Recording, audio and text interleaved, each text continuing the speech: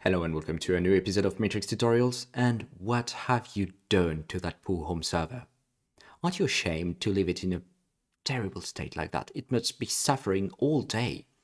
What you really need to experiment, because we all like to experiment, what you really need is a lab, a disposable lab where you can do all sorts of experiments against your server and then just wipe everything and start over from a clean state.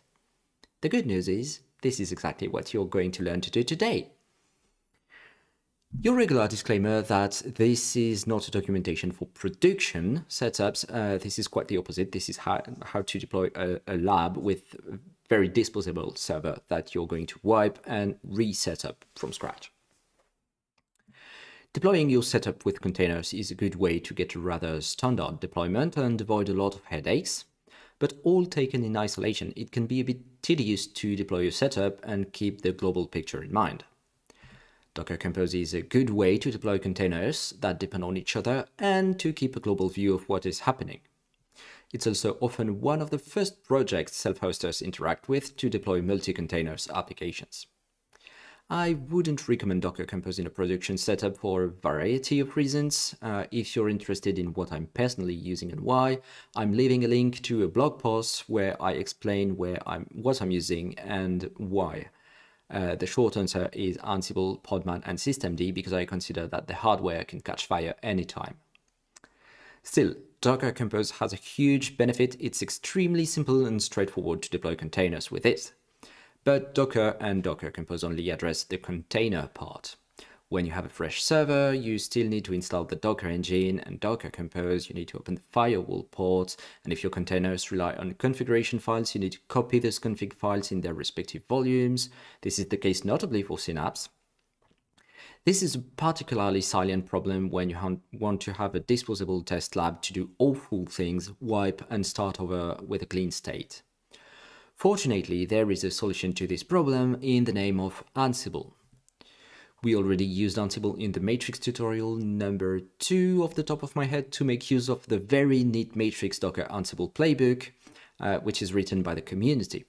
The problem we're tackling here is slightly different. The point is not to use Ansible to deploy your containers, but to use Ansible to put the server in a state where you can run your Docker Compose file without trouble with a pre-configured Synapse, database, and reverse proxy.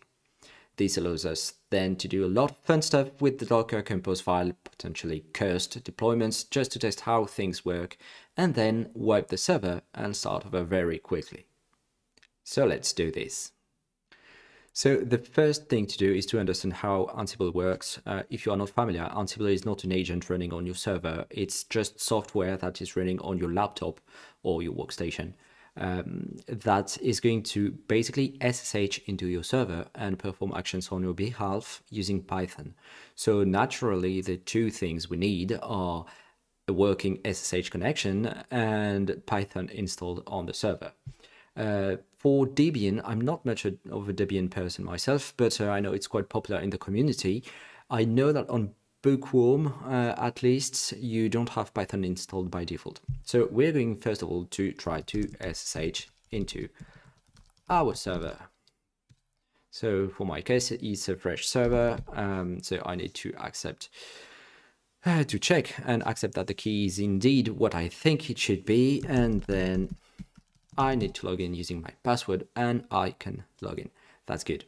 The thing is, Ansible is going to use SSH on your behalf, so you don't want to have to type your password every time. So what you should be doing is log off your server, get back to your laptop, and then you can do SSH copy ID on chipchop.org. Here, I'm assuming that on my laptop and on my remote server, I have the same username. If that's not the case, you can explicitly give the username, so tab@chipchop.org. It's going to prompt me for my password, so I can copy the key on the server. Here I'm still on my laptop, but if I SSH on chipchop.org, now it's no longer asking for my password because I'm using my SSH key to authenticate. So now I'm on my server, so I need to install Python. So first of all, I'm going to authenticate as root, because by default I don't have sudo on Debian, and I'm going to apt install Python 3. So this is a completely fresh Debian server, so nothing or almost nothing is installed there. All right, now we can move on to this. So this is Visual Studio Code with all the files I have for my Ansible playbook. So the playbook, how does it look like? It's basically a YAML file, and it's a sort of recipe where I'm going to describe all the steps that my laptop needs to follow and to perform on the server on my behalf. So it can put the server in the state I want. So what I'm going to do, the first thing is I'm going to give a name to that server. So to that playbook is called setup a fresh synapse. It's not really true because it's installing Docker, it's copying the files, etc. But anyway, then I'm going to tell it on which host this is going to be applied, because Ansible needs to know on which server it needs to SSH. So I'm going to tell it all the servers in the group lab. And for that, I need to create an inventory file in which I'm going to give it all the servers in my lab. And all the servers in my lab are going to be chipjob.org. You can use an IP, but I'm much more comfortable using domains. Then what do we have? This is a leftover that I should not have left. We can remove. We have a set of variables. So the ones I'm using here are specific to me. We're going to get back to that a bit later. I'm going to walk you through the deployment, and you're going to see how why you should use different ones. Then we have a keyword which is become. So become is basically, it means that Ansible is going to log in as tib on my server, and then it's going to use the become method, so su, switch user, because Debian by default doesn't have sudo. So it's going to try to escalate to run things as root. And what things it is going to run? So I have several tasks.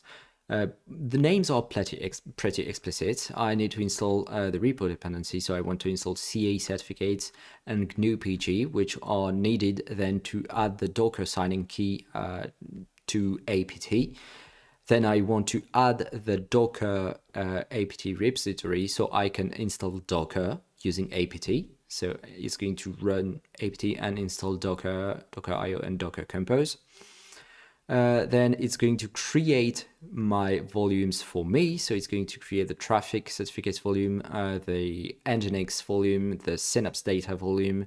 It's going to set the right permissions for them, the Synapse DB volume as well.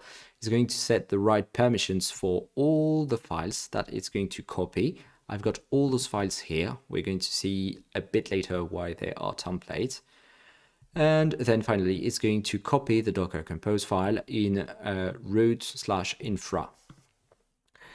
And then once it has done all of this, I can manually SSH into my server and perform Docker Compose up-d, and Docker Compose is going to do its magic.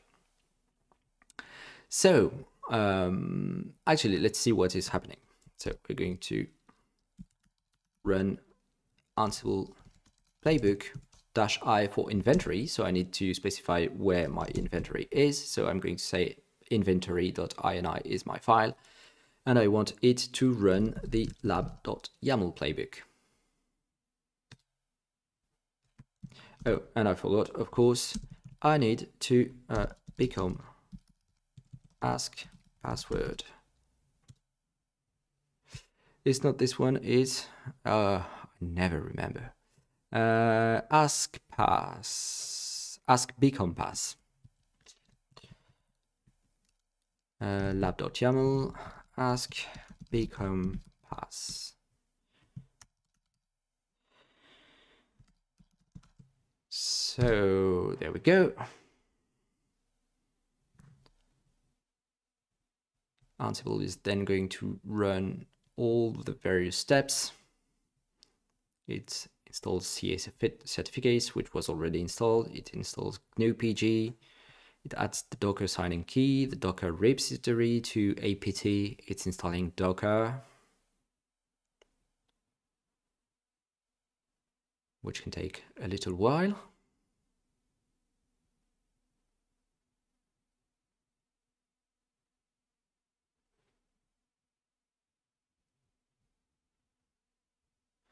Then it's creating all the volumes that I need, copying all the files. I'm going to show you the files in a minute.